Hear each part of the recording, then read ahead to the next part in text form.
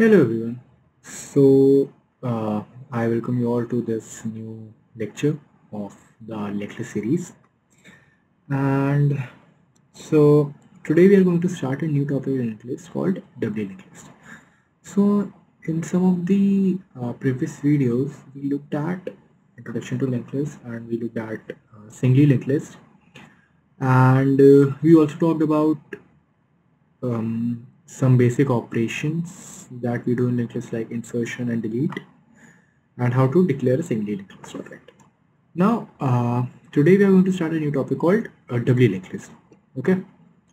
So first, let me tell you what is a doubly linked list. Alright.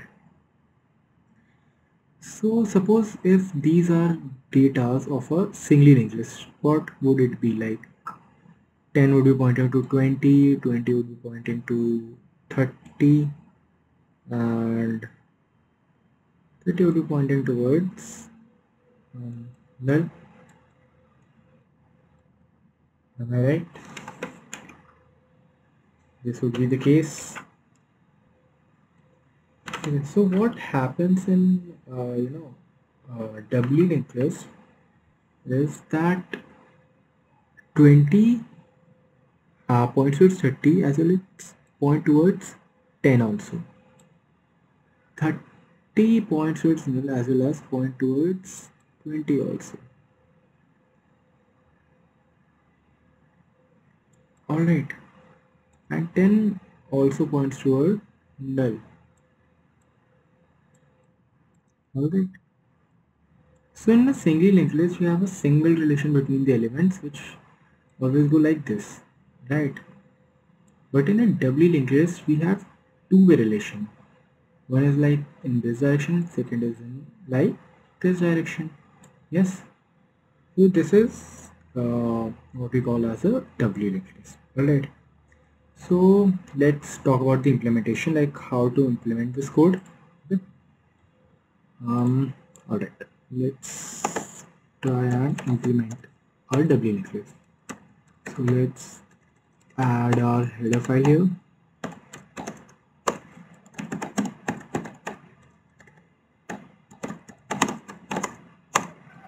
Let's make our linked list structure. Let's name it as node. It will have a data, right? It will have a node called next. Right. This same declaration was there in singly linked list, right? So what is the new data? That 20 would also point towards 10. So for that we are going to have one more node called previous. Is that right? Alright. Now let's make constructor for this structure. We'll have next as null. We'll have previous also null. We'll have data as x. Right? Okay. That's good. Now let's write our main function here. Let's have node head. Let's have it as new node 10. Right? Now let's have another node called temp one, just pointing towards 20. Then we have another node temp 2,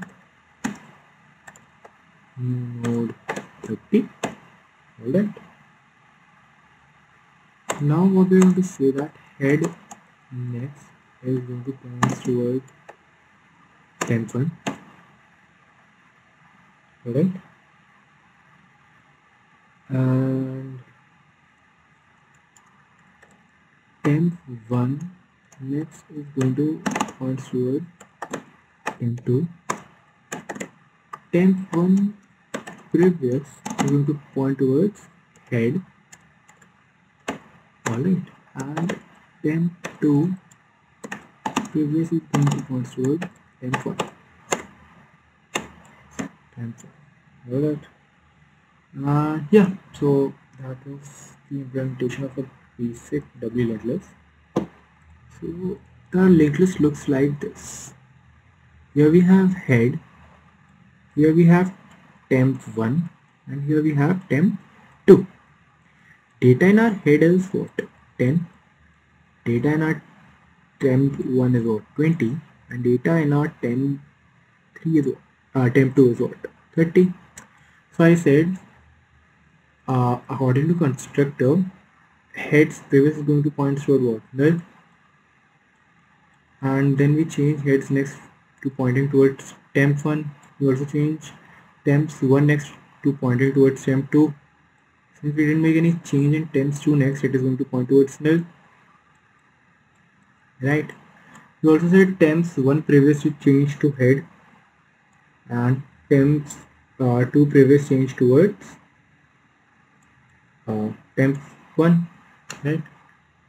So this whole thing is same as this which you wanted to implement, right? So this is basically how you implement a doubly linked list. All right. Now let's talk about the advantages which we can use here.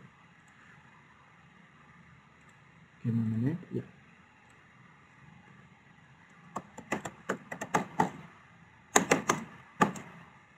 Alright, so like if we compare a doubly linked list with a single linked list, what are the advantages of a doubly linked list? Like why do we use it?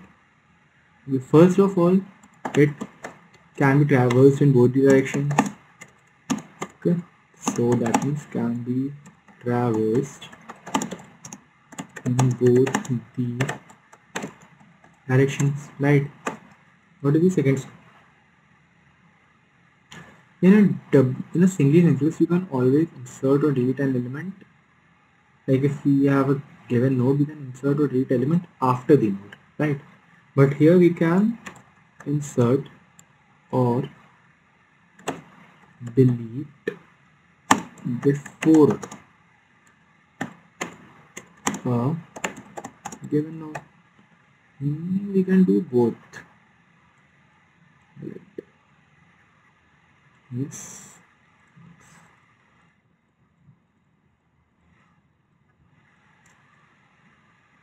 Let's make it in.